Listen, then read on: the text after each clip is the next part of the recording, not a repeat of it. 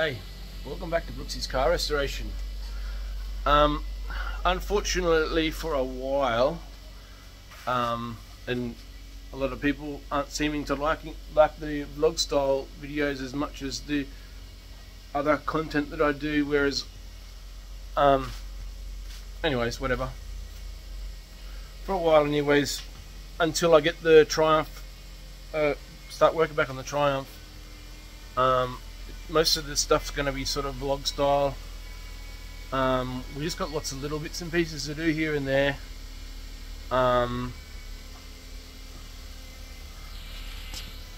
So on today's episode, and look, I may or may not get to these things, and I may end up doing other things, who knows. It's just how the vlog ends up working, and sometimes I end up prioritizing other things. But the main thing that needs to get is I'm helping a mate with a bumper. So we've got a raw plastic bumper under there, which we're going to prep and start painting very shortly. I've got some new plugs for the Beetle. I've also got some throttle cleaner, throttle slash carby cleaner. So what I'm going to first try to do with the Beetle is give the carby a bit of a tap and see if we can't unstick the float, and try and get it running. And yeah, obviously throw some plugs in it because it's running rough at the moment, so may just throw some plugs in it. We need to get it going and moving. At the moment it won't run, or won't stay running, sorry, because it's constantly flooding. So if we can't unstick the float, we'll pull that apart and give it a good clean. Even if we do unstick the float, eventually we'll pull that apart and give it a good clean. But it may not happen today. But if we can get it running today, at least we know for a fact that it's the float that's sticking and it's causing the problems. We can just get onto that and sort that out. I'm moving this now. The battery's flat, so I'm letting it run for a bit. But later in the week, whether it gets in this vlog or the next vlog, got to do timing belt, got to do the water pump, got to maybe do the head gaskets. That may be a video all on its own, I don't know yet. Just see. And tomorrow Dad's coming to help me move the Triumph, which is still undercover there. It's coming back in the garage next to the Beetle, so I can work on it from time to time. And today also my wife's little Subi, so we're doing a bit of painting today. I did the bumper once before, painted it once before. It's had a scuff, so we're going to clean that up, fix it up, and then I'm going to have a go, not just this car, but making my own product. I'm going to make, whether that happens in this vlog or not, it's another thing too, but these are just jobs that are coming up. I'm going to have a go at making my own like carpet shampoo or carpet cleaner. The stuff I'm using is no longer available, and carpet cleaner costs an arm and a leg. So if this stuff works, I will be basically showing you what I did and how you can save a lot of money on carpet cleaner basically. As it is now, I pay about, I think it's $50 a bottle, and the stuff I use lasts for about 2 to 3 cars, depending on the size of the cars. The stuff I'm going to make up could potentially clean up to 20 to 30 cars, and instead of being $50, it's probably more like 25 to 30. So yeah, if it works, I'll save a ton of money that way. Well, and potentially we can save everyone a ton of money if, you know, if you're trying to detail cars and flip cars and stuff, which I do from time to time. I haven't done for a while, but we're trying to get back into it. So we'll be pushing out the Forester very shortly. And yeah, buying and selling, etc. So probably be buying another car very shortly as well. Anyways, we'll get working on the bumper. So the bumper we're working on today is from a 2008 Subaru Impreza, and I'm helping out a mate of mine who also watches the channel, Rod. You're watching, Rod? Hopefully I got your consent to video this. Please leave a comment below if you consent to this being videoed. Anyways, yeah, nice looking bumper. We're just going to take some of the shine out of it a little bit, give it a very light sand. Well, you know, first off with some very light sandpaper, just to help the what do you call it, plastic primer, whatever it is, to stick. And then yeah, get into it, play around with the new gun a bit more. Yeah. Alright, now we've taken a lot of the smoothness out of the bumper. We'll give this a wipe over with some cleaning product, just to take any dust or grit off from the sandpaper. And you know, it looks rough, but that's the point. You want to take as much of the shine out of it as you can. And then we'll hit it with the first coat, or the what do you call it, primary stuff, the stuff to help the paint, the adhesive to help the paint stick to the plastic. So yeah, back with that in a minute. Alright, I've cleaned up the bumper a bit. Today I'm using this light grey etch primer. It's already ready to use, don't have to mix it up. So yeah, we'll spray that on and go from there. Sorry, I will stir that / shake that thoroughly before putting that in the gun, and then we'll put it on. First coat primer down. Pretty bloody happy with that so far.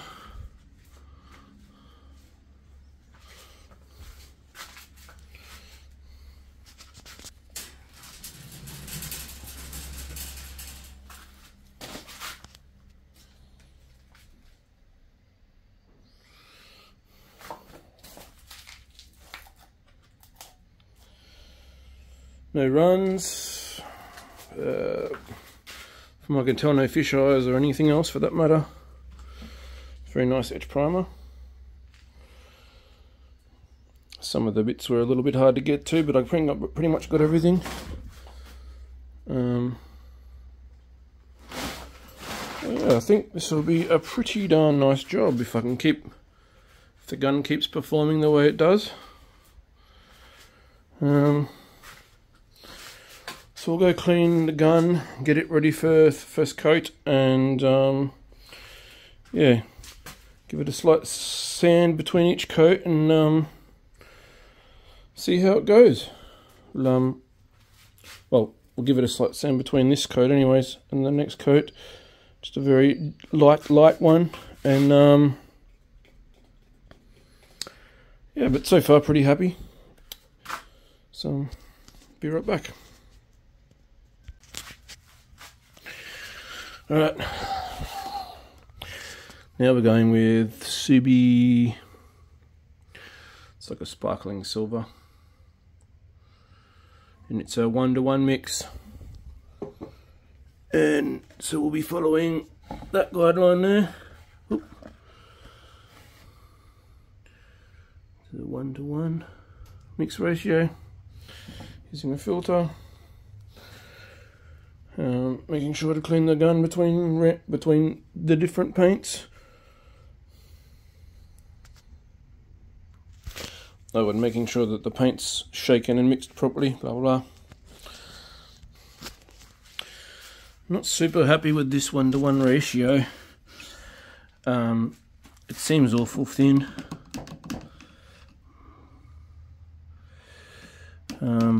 Trusting my uncle, he works at a paint supply place, so we'll give it a crack and see how it goes. But yeah, fingers crossed it all works out well. Well, I wasn't stoked at the consistency of that paint, but check this baby out. Oof. I am a bit jealous.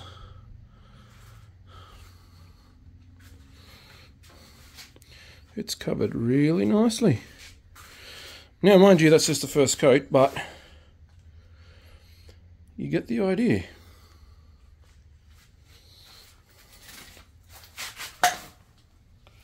Let's see if we can pick up some of the metallic flake. Oh, look at that.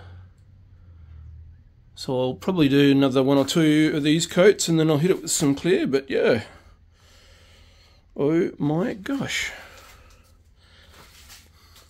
Not bad for a guy who just messes around in his shed. I love it. A mate of mine who also does YouTube, Mad Ginger, he's always telling people, if you can do it, if I can do it, you can do it. I love that phrase at the end of his videos, and it's absolutely 100% correct. You're not losing anything by having a go. I'm always, having a crack at something.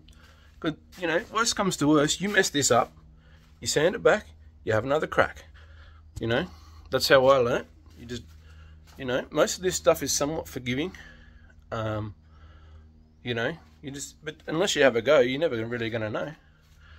Anyways, probably come back once I got the clear on and give you the final sort of look, but I may come back and let you know if I've stuffed anything up, but at the moment there's no runs, everything looks pretty damn sweet. I don't think I've missed any spots, and I wish the camera would pick up the sparkles, but maybe better in the sunlight a bit later. Maybe we'll take it out in the sun and have a look, but I think it's going to look really pretty. Super stoked, and I get to play with my new birthday present. Gotta love it. Alright, I've just given the float a bit of a tap, or tried to. The bowl seems to be on the back of the carby, so I can't really get anything decent in there to give it a whack. I've tapped it with a screwdriver, and I've bumped the carby with other things. Let's see if it's still carrying on. Otherwise I'm gonna have to pull that carby off and mess with it. Although now my luck, sometimes you leave it for a while and you come back and it runs perfectly fine, so that may also happen too. So either way, I think I might be pretty much pulling the carby at this point. Anyways, let's see what it does today.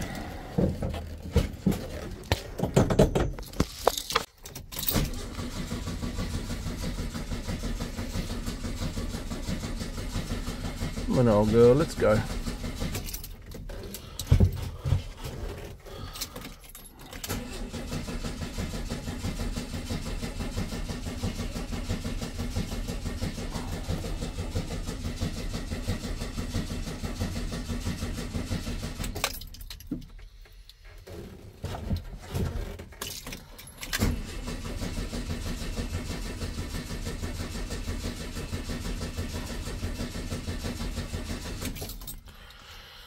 Okay, apparently not today. So that might be the job for this afternoon. Sometime. If it starts, I'll come back, I guess. Well, I was really hoping the Beetle would, after a few taps of the carby, would just kick off and run, but obviously it's going to be a bit more complicated than that, which means moving forward it's going to be a bit more difficult, because I need to move cars in and out, and I was hoping to work on the wife's car in the garage, as well as I need it moving in and out so that I can get the Triumph in.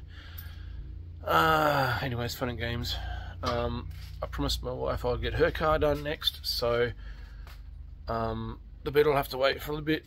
I'll bring her car, I won't be able to bring it in the garage obviously, but I'll bring her car somewhat undercover, the front end anyways, so that I can mess with that bumper, and then give it and then mess around with the give the interior a good clean and that, and mess around with the product that I'm going to make, test it out, etc, etc.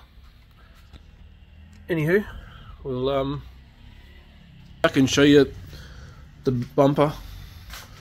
I'm sort of a bit all over the place, but that's the finishing product.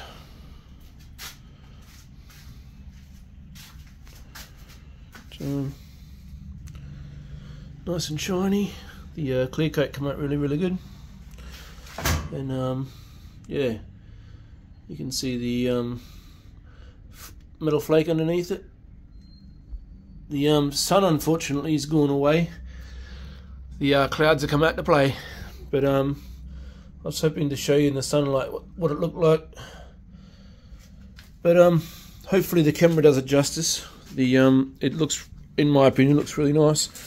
Hopefully my mate Rod's happy with this. So yeah, anyways, we'll get back to it. So yeah, we've fixed the bumper. Just got another coat left to do, and clear coat. About to start using the cleaner that I made, the homemade cleaner on the car.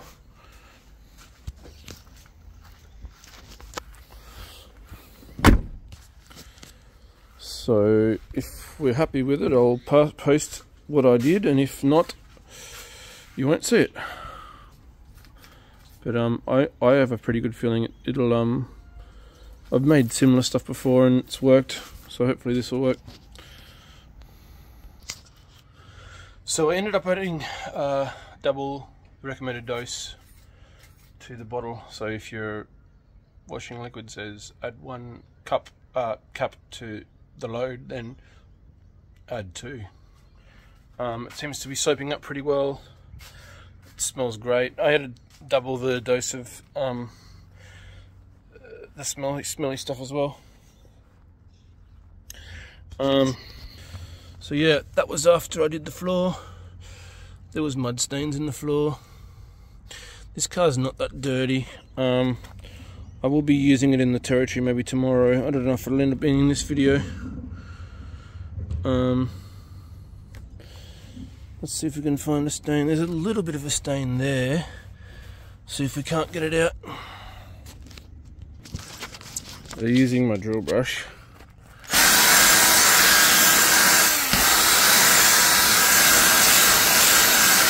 Soaking up alright.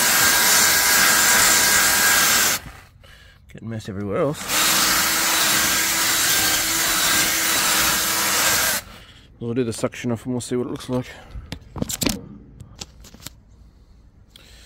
Well, the stain appears to be gone.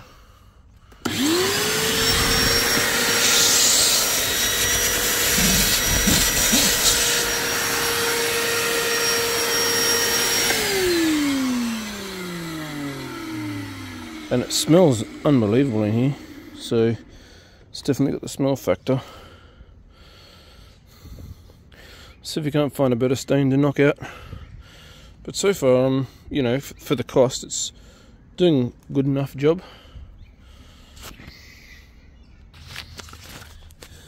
Back force foamed up nicely, and it smells really good. If you're like me and you love, you know, your car to smell great, this is probably the best smell you can get in your car, in my opinion.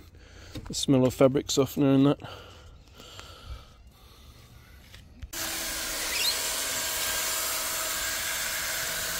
Got my little helper.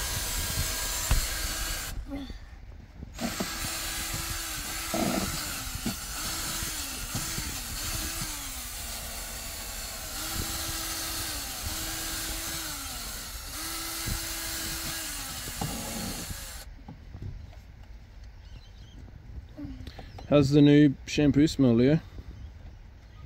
The carpet cleaner smells good? Yep. You alright? Yeah, it's just that Hold it. That's it, hold it flat. Can you get behind the pedals? behind the what? Down under behind the pedals. That's it.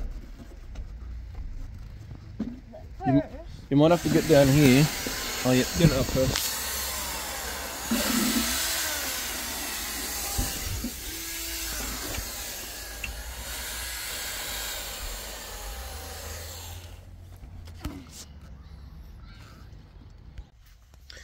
So basically, if this product works, I'll be showing this part after the test part. But yeah, basically what I want to do with what I want with a car cleaning product basically is to I need something with a good stain remover. I need something that's going to soap up well, and I need something that's going to smell nice. So I like a good, well, I'm not gonna, I mean, Surf is my favorite brand, but still I like a good you know, just laundry detergent. Basically what I'm gonna go is, you know, you use 1 cup in your laundry. Now I've had 1 cup. Now you may need more or less depending on how soapy you want your liquid. And then normally I would use something like Downy, but I don't have Downy, so I'm going to use Fluffy. And yeah, you know, it's basically there for the smell factor, have the car smelling beautiful. And so yeah, if I'm happy with the product, I will add this to my video. If not, I will not, and it will be a failure. But yeah, so we're going to mix this up, we're going to try it in the car, and if we're happy with how well it soaps up and the smell and blah blah blah blah, I'll add this little bit into the video. If not, yeah, anyways, oh yeah, and another day, another dollar here at Brooksy's Car Restorations. I don't know about dollars, but anyways, haven't been flying all that well lately. There's the old girl. Finally brought her out from underneath the car cover. Now, I bought what was considered the top of the range cover. Weatherproof, they said. Beautiful old girl. The patina's starting to come out on it.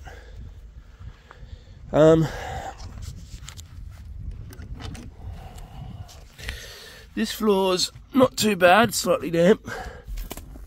That one's got a bloody puddle. I am not impressed. I spent an arm and a leg on that cover to protect, you know, to protect my assets. And it's a leak like no one's business. Tell me what you think about car covers. If I bought, is there a better one I can get? It won't matter because in a bit it's going to be in the shed with Beety. But I'd like to know for potentially future projects, if I've got to leave them out in the yard, whether they're going to be safe or not. Because yeah, not happy. Anyway, so I'm going to have to rip that carpet up. Yeah, the carpet was in good condition too, by the way. Not happy. Gonna have to rip up that carpet and I don't know, let all that water out and damn it, vacuum it and blah blah blah blah, try and dry it out somehow. But yeah, here's the old Triumph. Haven't seen her for a while. She's going to be back on the channel very shortly. Get her inside where we can work on her, because like I said, it's been absolutely pissing down all month pretty much, on and off. So yesterday we finished cleaning the carpets, and it still smells really, really good.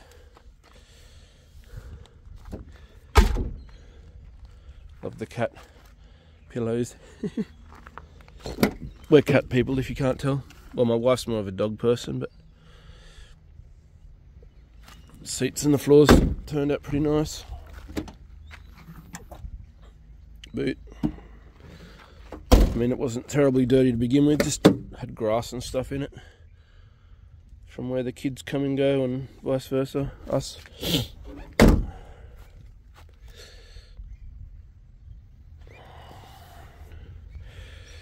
But yeah, she's looking and smelling $1 million now. So I started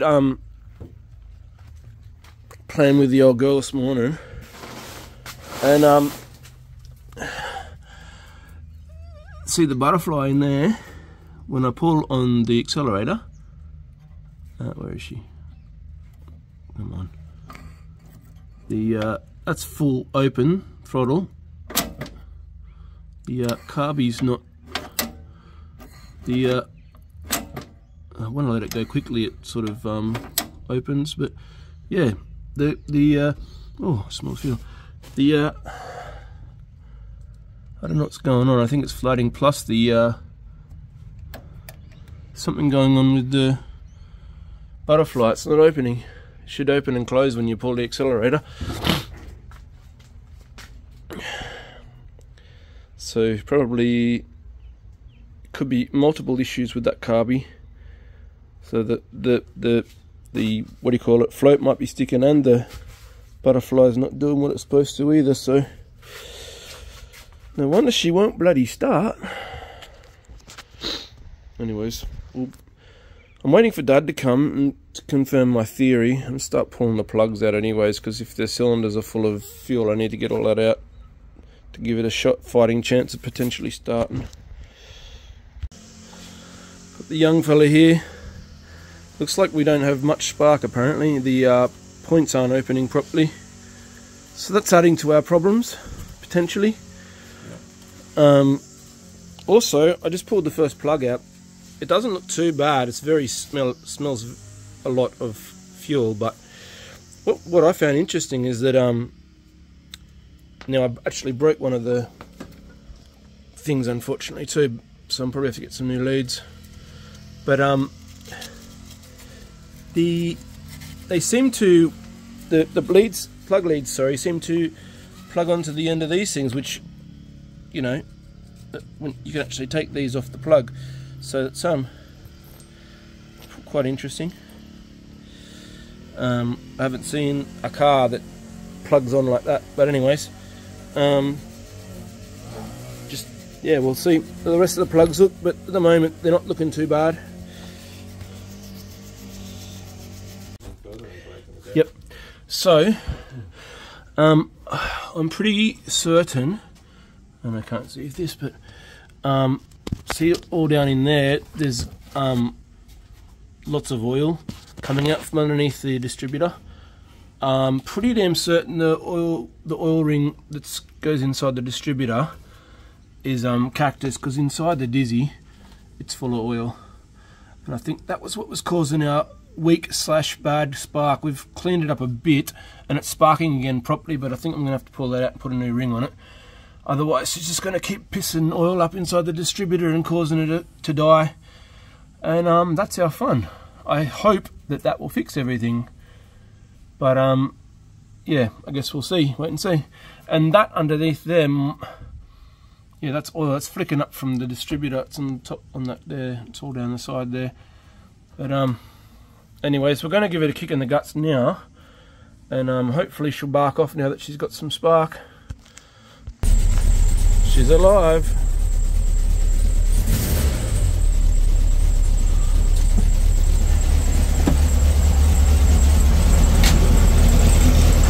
Still kind of sounds like it's missing a little bit. I've still got one plug left to do. But she wanted to die. That might be helpful. Well, it's coming good. Might have just been getting that fuel out of its system. At least we can move the car now. Yeah. Alright, so she's alive again for time being. I've got to do a couple of things though before I drive it again. change one more plug, change the spark plug lead, the broke a lead, and put a new O-ring on that Beety. But we can at least drive her. Alright, I'll let her warm up a bit. Running sweet again. Very responsive. The last plug I pulled out was very carboned up, so could have been the issue. Gonna move the Triumph into the garage now. The old girl's in. Bit of woof and grunting. Bit hard to tape and have two people push the car at the same time. I didn't think about it. I could have used my what's it called? But meh, too much stuff in around, I guess. She's in. Beety will go here. Hopefully, I've got to do a bit of messing around. And yeah. Thanks, Dad. All good. Lunch. Okay, we're on. Taking Beety. Get some lunch now that she's running again.